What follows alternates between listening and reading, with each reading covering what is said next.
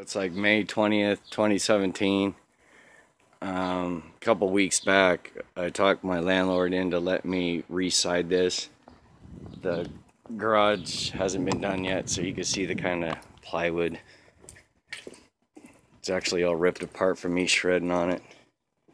It's just junk wood. See? So I'm putting LP on so it doesn't look like this faux T111.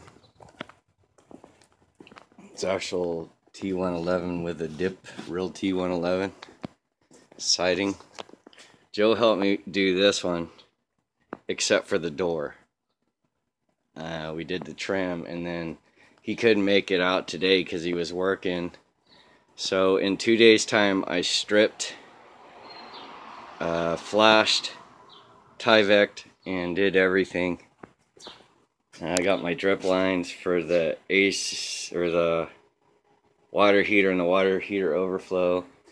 And then I had a hole over here for an external plug. But in 2 days' time, I got it stripped, shot, caulked. It's gapped right. Everything's done, man. Oh, my light's a little crooked. So this ought to make the landlord happy. And it'll make me happy taking some off my rent. Ha ha ha ha ha. So, yeah. There's one thing that I did add was these little 45s. And then he had like a couple of 2x4s that weren't long enough, and they were spliced into the beam that runs across.